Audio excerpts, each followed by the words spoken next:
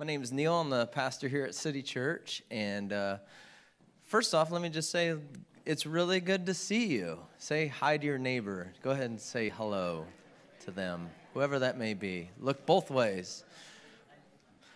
You can say hi to people. Hi.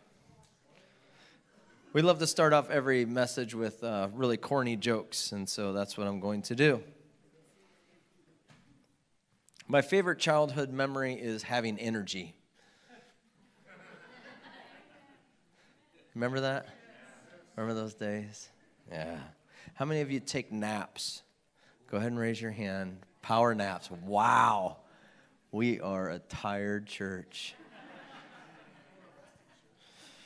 Children are asked, who's their hero? Dad. Why is he considered your hero? Because he's brave. Who's he afraid of? Mom. If you want to take a nap at home, tell your kids to wake you up in 30 minutes so you can clean your house. All the parents, listen. They will be as silent as possible to make sure that you don't wake up. These are kind of like helpful tips today. It's my wife's birthday tomorrow, and she's been leaving jewelry magazines all over the house, so I bought her a magazine rack. That's not a helpful tip, is it? Ladies? Does anybody have magazines anymore? I don't know. All right, well, I get to talk about one of my favorite subjects today, which is living from calling. To be living your life from a place of calling where God's actually put a calling on your life and you live that out. We're talking about being spiritually alive and vibrant and having this new life in Christ and being full of His Spirit and living out day after day, being spiritually alive. One of the best ways to do that is to live out the calling that God has on your life, what He's placed on your life. About 8 years ago, I was at a church conference, and when I was there was a time of music like what we just had, and one of the pastors came up on the stage and said, you know, if you want to come up front and just worship God up front and just, you know, like there's a lot of room up there. And I just felt like I was supposed to go up front. I didn't know why. And I got up there, we're singing the songs, and during that time, the Lord just started to reveal some things to me that He's been making me kind of uncomfortable in my current life, where I was at. And then He started showing me some difficult people that He's put in my life on purpose. Because the next thing that He said that I felt like He put on my heart was, I'm calling you to start churches. And I'm like, man, this isn't at all the part of the plan. I'm really comfortable where I'm at. Most of my life was just amazing. There were some things that I felt a little, like at ease. And the Lord just put on my heart that, Neil, I'm calling you to start churches. And they showed me the Mississippi River. And I'm like, so it's not even like I don't get to leave the Quad Cities. And we got to start churches there. And so He just began to reveal that to me. And at that time, what it meant to me was leaving your job, selling everything that you own, and to go start churches. And so that's what God invited me into. And so I cried as I was in that worship service for quite a while. And finally I just said, okay, God, like whatever you want to do. And I said, if you're calling me to start churches, you better tell my wife, Amy, because she's going to need to know. And so through prayer, Amy actually about 3 or 4 months later decided that God had revealed to her that this is part of our calling together to start churches. And that's how City Church began. It began from God calling us into that. And like I said, just like leaving everything to follow and pursue God's calling. But I can tell you throughout those years, throughout the last 6, 7 years, my relationship with God and the vibrancy of my relationship with God has grown dramatically because I said yes to the call. And I constantly come back to God called me into this. During really hard times, especially 2020, God, what are you doing? I always come back to God called me into this. If he called me into this, then that means he's going to give me the power, the encouragement. He's going to prepare the way. He's got plans. And this is really where we become the most spiritually alive, is actually pursuing the things that God calls us into. To go both feet in, okay, God, this is what you've called me into. A lot of us in the room find ourselves in situations like what I just shared where you didn't really expect that. You know, maybe you find yourself parenting foster kids. Maybe you find yourself working at a job that everybody else is frustrated with the job and is left, but you're still there because God's called you there. Maybe you find yourself being a parent and you're like, I never signed up for this, but God called you into that. I think a big one is neighborhoods. You know, have you ever had that, like, just this urge in your heart that this is what I'm supposed to be, this is where I'm supposed to be, I'm supposed to invest in this neighborhood. All the other neighbors move out of town, but you're in that neighborhood because God has called you there. And this is really where we become spiritually alive. Our life becomes bigger than ourself, where we're completely having to depend on Jesus. We're having to depend on his encouragement in our life, and we can come back to that calling. So that's what I want to talk to you guys about. This is like my favorite subject because I love being able to share what God can do when you step into his calling on your life. Ephesians 2 is our chapter that we're going to be looking at in the book of Ephesians. We've been studying this book, and we're going to be looking at verse 1 today. But before we do, what I'd love to do is just let's just pray. You guys want to pray with me? Lord, we just set aside this time, and I just choose to get out of your way, Holy Spirit. Whatever it is that you want to say, whatever it is that you want to do in here, Lord, I just pray that even as I'm speaking, that you would just start to reveal the call that you have on all of our lives. And so, Lord, we just invite you to speak directly to our hearts. We open up our hearts. We open up our minds. From the busyness of this morning and what's going on tomorrow, Lord, we just choose to just step into this process right here, right now. We just take this moment right here and just want to hear from you, God. Have your way, Lord. In Jesus' name, amen. So we read Ephesians 2:1 last week, but I think it goes hand in hand. You kind of got to read the whole 10 verses together to get a really good picture of what Paul's talking about. So we're going to be looking at 2:1, and then we're going to read to 10. Ready? 3 of you.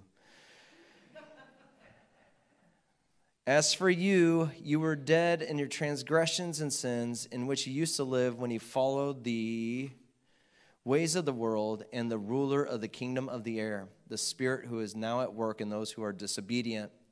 So Paul says that all of us walk through this time and this period of our life where we actually followed the things that would gratify our own flesh. We weren't following Jesus. We were actually following like our fleshly desires, which are not of God.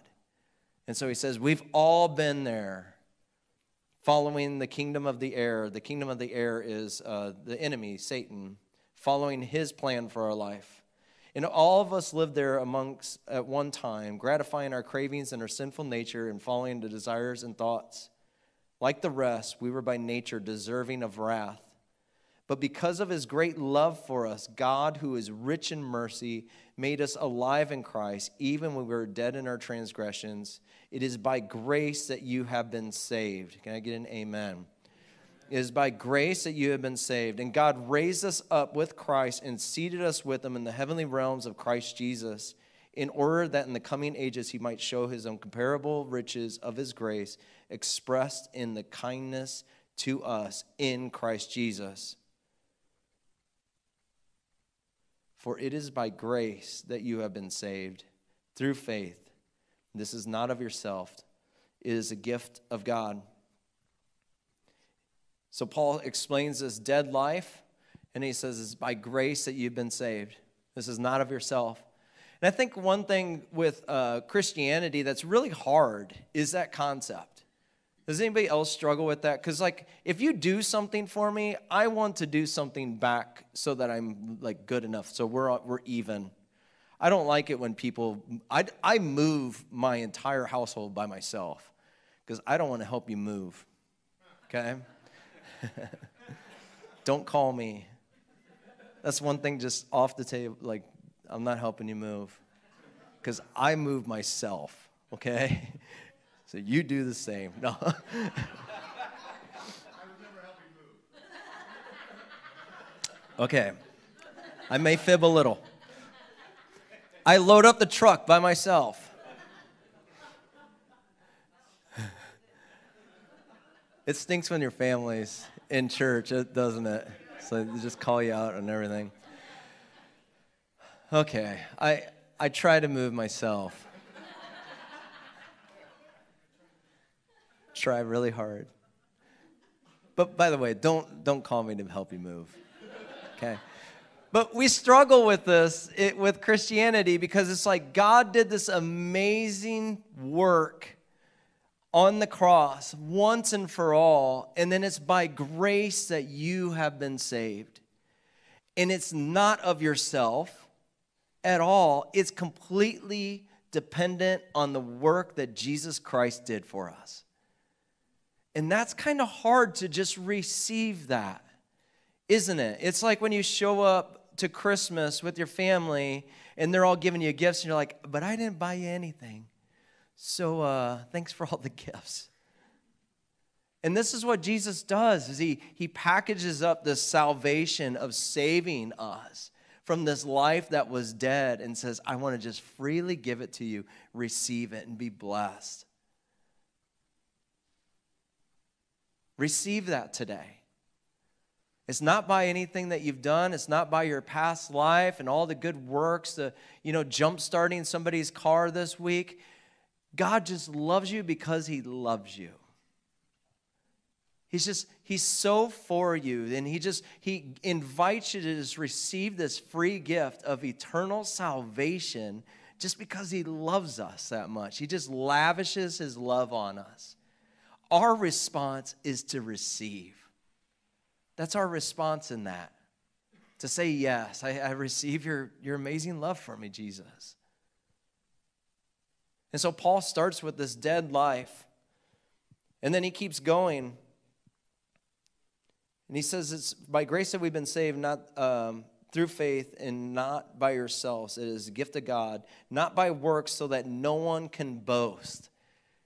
So no one can even boast about our amazing works that we've done to finally receive salvation from Jesus. None of us can share anything that comes to the table that compares with what Jesus Christ did for us on the cross. That was a free gift to each one of us.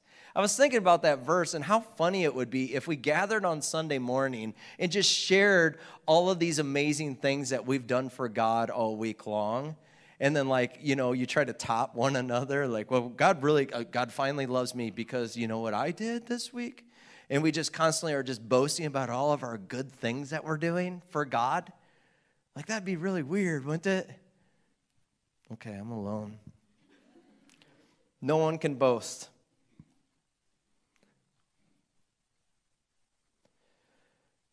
It's only by Jesus Christ that we receive this brand new life. It's a brand new start, a brand new life, simply because of Jesus. And then Paul goes on to say, since you have this new life, he says, for we are God's handiwork, created in Christ Jesus to do good works. We are God's handiwork. Would you say, I am God's handiwork? No. Neil is, no, I was joking. That was a joke. Say it again like you believe it. I am God's handiwork. His handiwork. You are God's handiwork.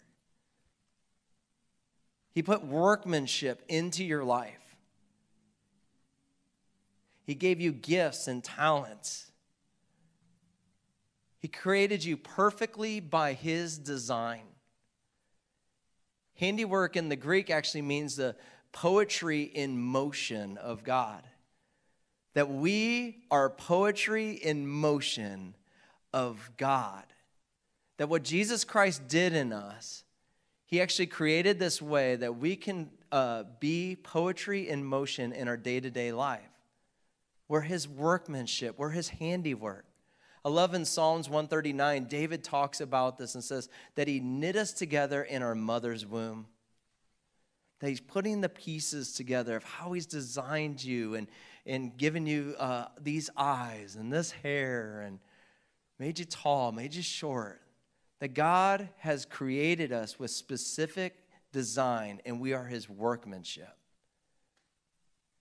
And then he goes on to say that we are God's handiwork, created in Christ Jesus to do good works, which God prepared for us in advance.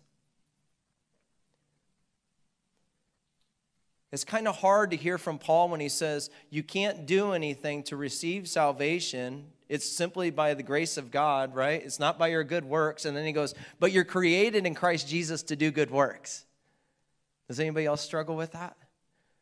So when we receive salvation, God completely gave it to us for free. But then out of this salvation, out of this brand new life, he's created us to do good works, which he prepared for us in advance. Before the beginning of time, God had prepared works that he created you for in advance.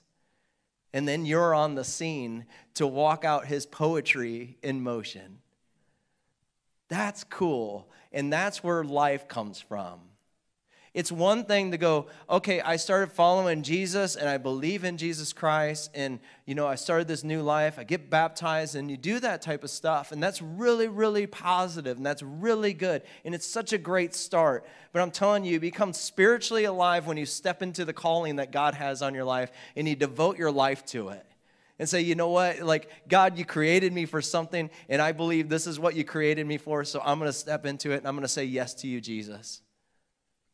Because what it happens is you're completely dependent on the Lord, and it's not of your good works. It's totally the Lord working through you. It's his poetry in motion. And this is what Paul invites people into. Want to be spiritually alive. Receive the free gift of Jesus Christ, and then live out the plans that he has for your life. It's both and. It's both and.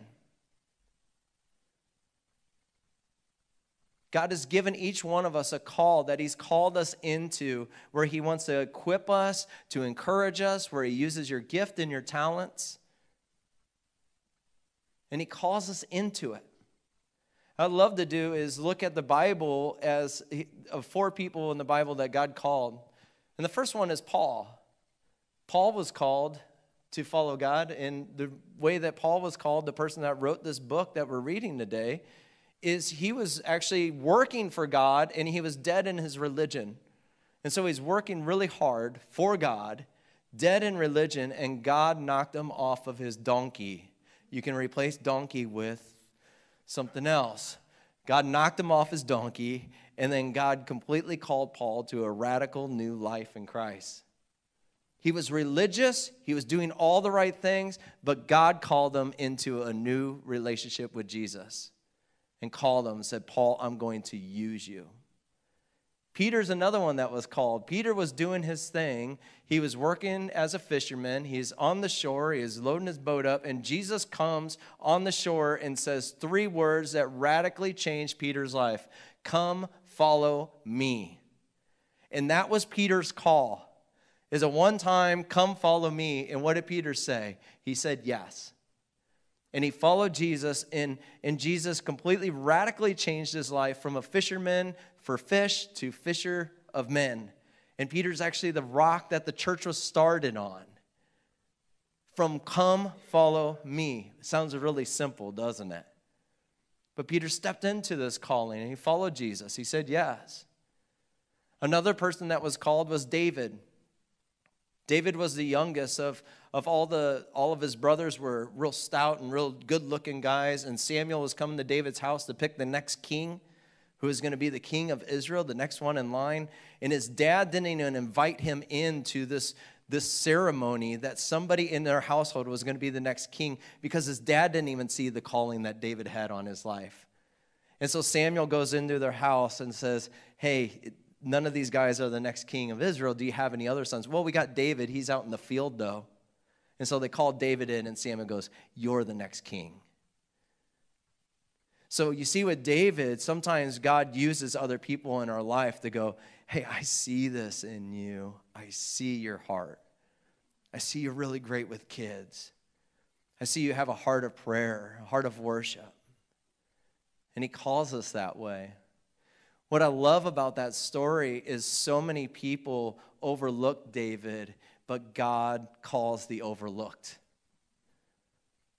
I just love how the disciples, it says that they were normal, ordinary men. They were uneducated, but God called the disciples to start the church. God calls the overlooked. The last person I want to talk about is Jonah. Jonah was called by God. He was called to go to a town called Nineveh. And he decided, you know what? I'm not going to do what you called me to do. But God doesn't give up when we say no. He just chases us down, doesn't he? Has anyone else experienced that where God just chased you down? You can't escape his call. And so Jonah tries to flee, and he gets swallowed by a big fish and has to spend the night in a fish. Because when you try to run from God, it stinks, doesn't it? I've been swallowed by some fishes. We're right next to the Mississippi, so there's big catfish in there, guys. I'm telling you, don't swim in the Mississippi. So Jonah runs from God, but God chases him down, and then Jonah finally says, yes, is this what you've called me to? Then I guess I'll do it. So you can see with all of these stories, sometimes it's like you're just going through life in your normal direction. You know that you have gifts and talents, and so you're using them, but they're not really glorifying God. You haven't handed them over to God. That's Paul. That's Peter. He was good with leading people, but he was doing his thing. And then Jesus comes to him and says, would you use your gifts and talents for me? And both of those people said yes. And sometimes we're going through life and we don't really know where our direction is. And sometimes we have people in our life that say, hey, I see this in you. I see this in you. God's called you into this. And a lot of us try to run from this overwhelming call on our heart. And God's just like, no, you can't escape me. You don't get away. I'm going to chase you down. God calls everyone. Every single one of us have a calling that the Lord has put on our heart. And a lot of times you find yourself in places that you didn't know you're going to be going. You find yourself starting businesses you didn't know needed to happen. You find yourself investing in people that you didn't even know you loved. And then you start investing into them, and you're like, oh, wow, I actually love people. This is the call that God has. This is really where being spiritually alive happens. And we step into that, and we just say, yes, Jesus, whatever it is you want to do. There's two calls that every single one of us are a part of. The first one is you are a part of the body of Christ. You have all been called into the body of Christ. Every single one of us is part of the body. God uses us as his hands and his feet. The Bible says so many times that he's given you gifts and talents and abilities to move his kingdom forward.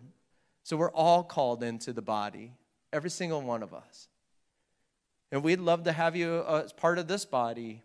If you have a gift or talent that you're like, man, I'd love to play a part in that. You don't have to do anything, but I do want to invite you. You are totally invited to do anything you want around here, unless sing if you can't. There is protocols.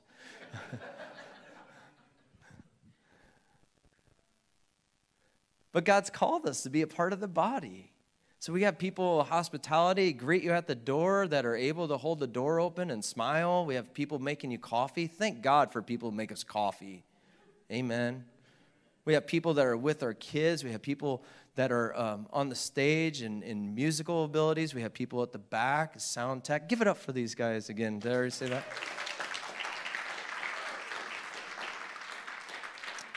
Next Sunday when you come in, that sound booth will be a third of the size because we are making room for more chairs. That's where they're going.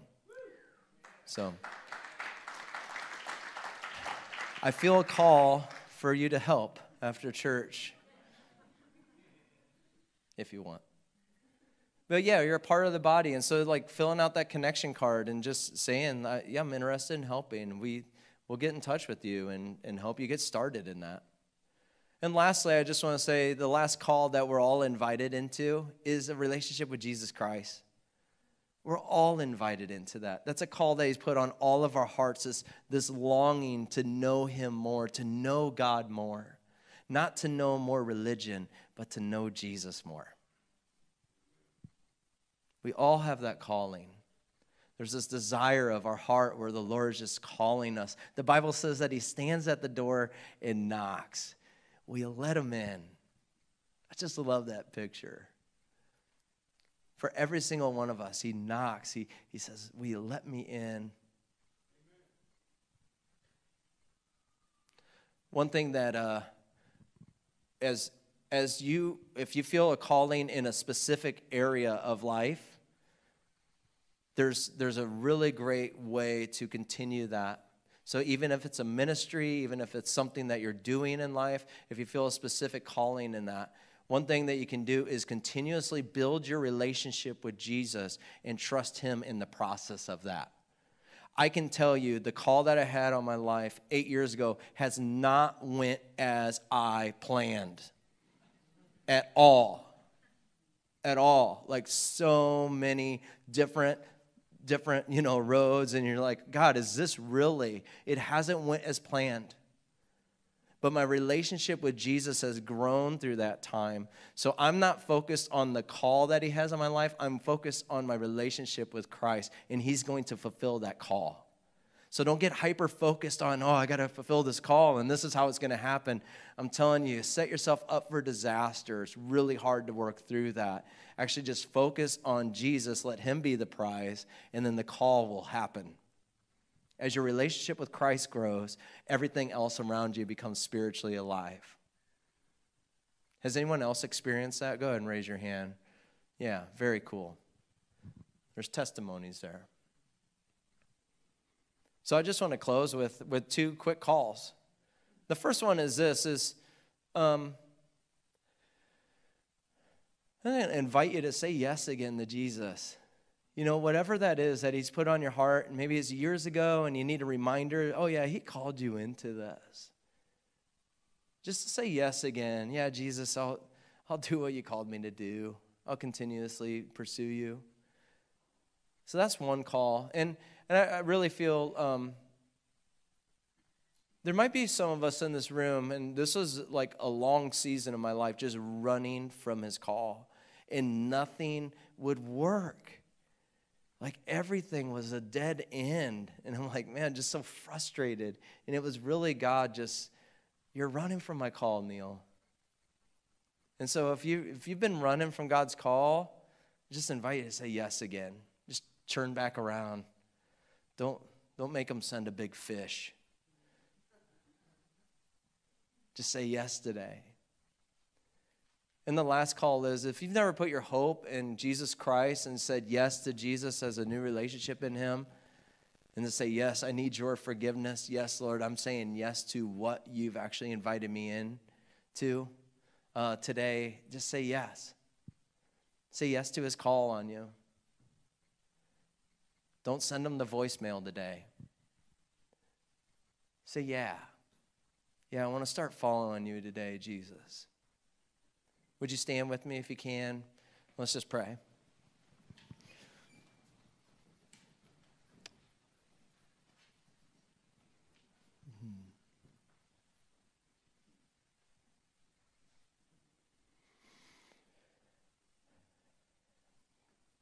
Yeah. Come, Holy Spirit. Have your way.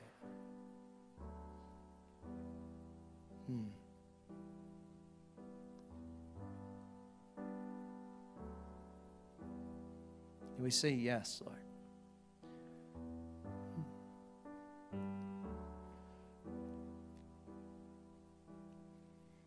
Yeah, we say yes, Lord.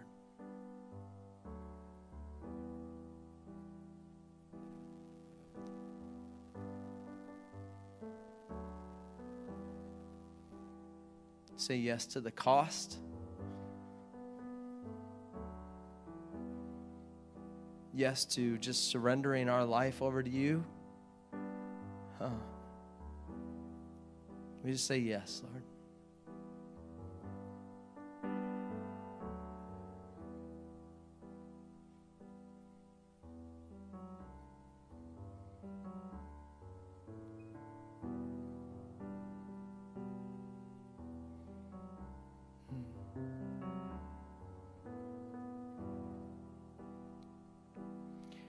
Just want to encourage some of you in this room that have been doing what God's called you to do for a really long time, and you've just been really discouraged.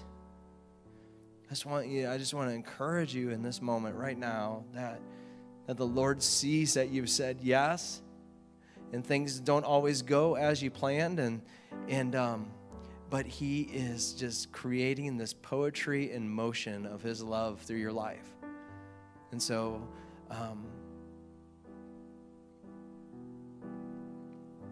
just fix your eyes on Jesus this morning, the one who called you.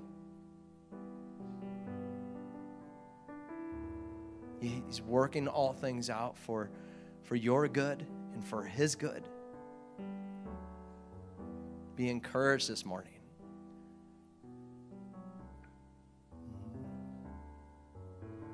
So I encourage all the parents too that God's just called you to be amazing parents. He just wants to encourage you. You're doing a great job. You're doing exactly what He's called you to do.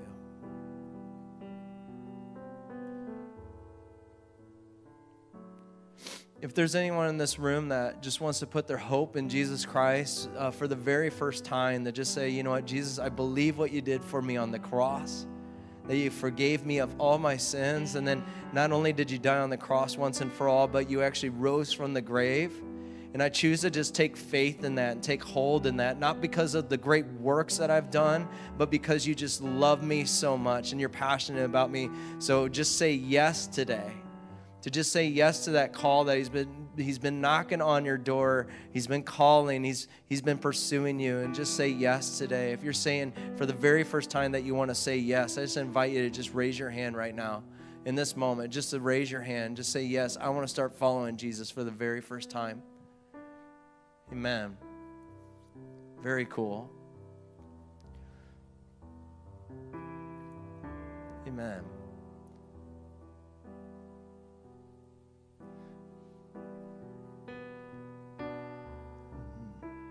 Yeah. I just want us, for everyone else that just has been following Jesus and you're wanting to pursue more of what He's called you into, I just invite you today to just verbally say from your heart, yes, Lord. Just to say, yes, Lord. Just go ahead and say that out loud. Just tell Him yes. Whatever He's just been placing on your heart, He's put these things on your heart that He's invited you into. Just say yes, Lord. Yes, Lord. We thank you that you hear our hearts, Lord, every single one of us. It's not too much for you to take all these yeses, Lord, but you know specifically what we're saying yes to. And so, Lord, I just bless that right now in Jesus' name. I just pray a blessing over that nothing would try to snatch that away. Our yes this morning, that we would just say yes to you today. We'd say yes to you tomorrow, and all the times that you've invited us into what you've called us into, that we just continuously say yes, Lord. Make us a church of yes people. That we just say yes to your calling, Lord.